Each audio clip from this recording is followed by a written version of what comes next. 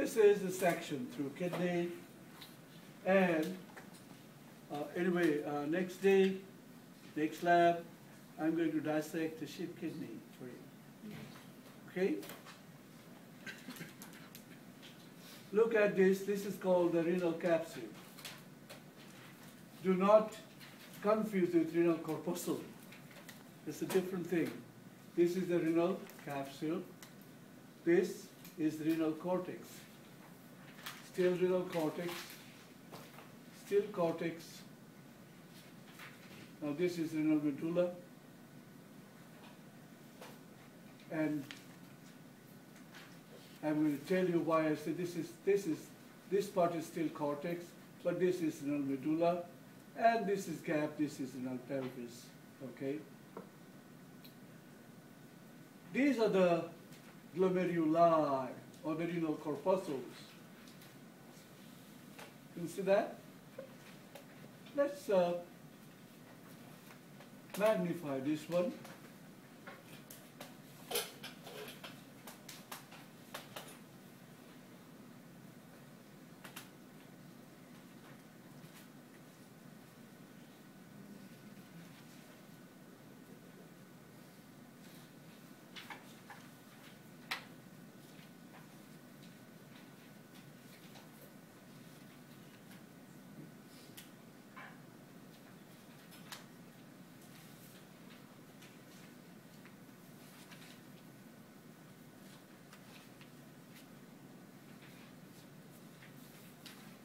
What you see here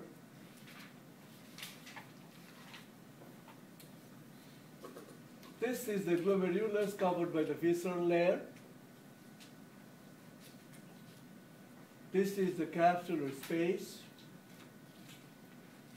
And this layer, where you can see the nuclei is or nucleus of this flat cell is projecting into the space.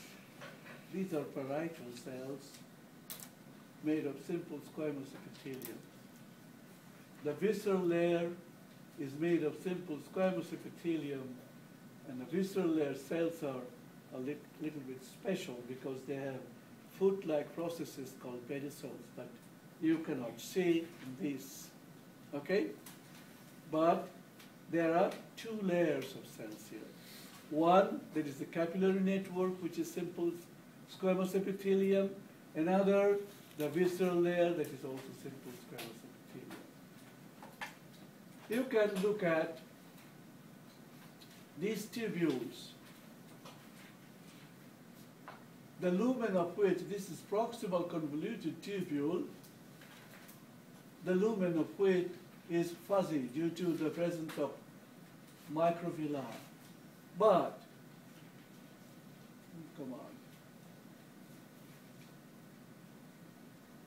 where did it go? Just,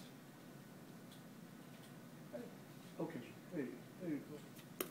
But look at this tubule, where the lumen is clear. This is the distal convoluted tubule. This is proximal convoluted tubule.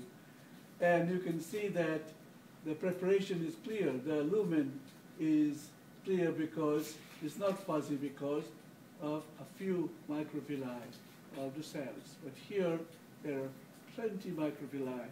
And you know microvilli are made for absorption. Okay? Let me take you to another glomerulus. This is not a very good example, but it's all right.